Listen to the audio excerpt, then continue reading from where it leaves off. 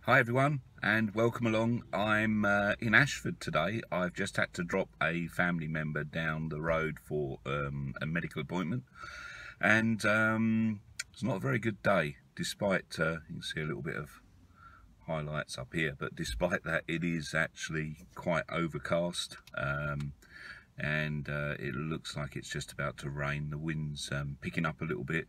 Very grey, very miserable, ideal for photography. So I just thought I'd go out with my camera. I bought today with me my little Panasonic Lumix FZ200.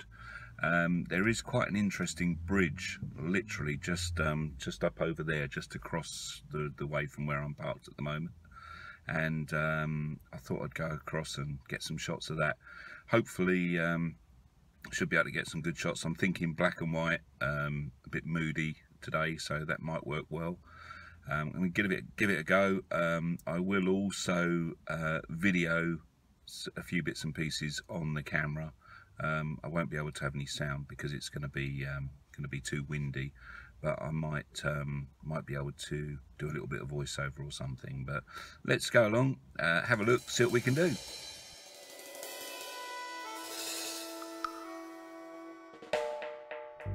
Yeah, so unfortunately it was a little bit too windy outside to record some audio, and I didn't have a little furry hat for my microphone, so just doing a little bit of a voiceover here. So we're just leaving one of the industrial estates, climbing up the steps onto the main bridge, and here, as you can see on the bridge, it's comprised of two really big steel columns that are connected via cables. And the footbridge is actually suspended from below those large beams, and it spans the M20 in Ashford, and there's a motorway there, and it actually links these two industrial units. So on one side is an industrial unit with supermarket and a few other shops, and then over the other side are various other retail units. And yeah, I think this bridge was built in 2011, I believe.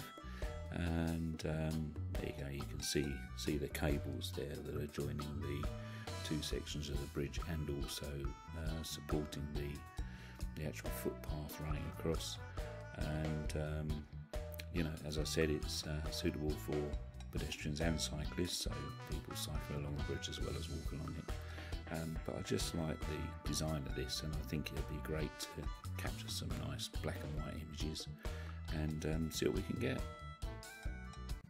Well, I'm back. It did rain, the heavens opened. I think it's just stopping again now actually, but yeah, I've got a few good shots with this little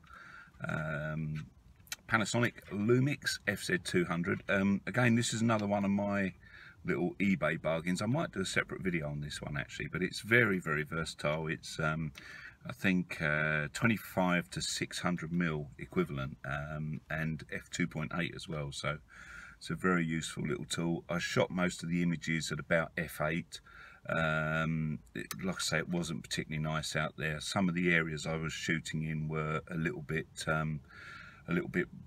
sort of dark and bright, so I underexposed a little bit as well. But yeah, I was quite pleased with the results. I'll post some images up in just a moment, so have a look at those. Let me know what you reckon. I did get a little bit of footage, which you've probably already seen, but not too much, unfortunately.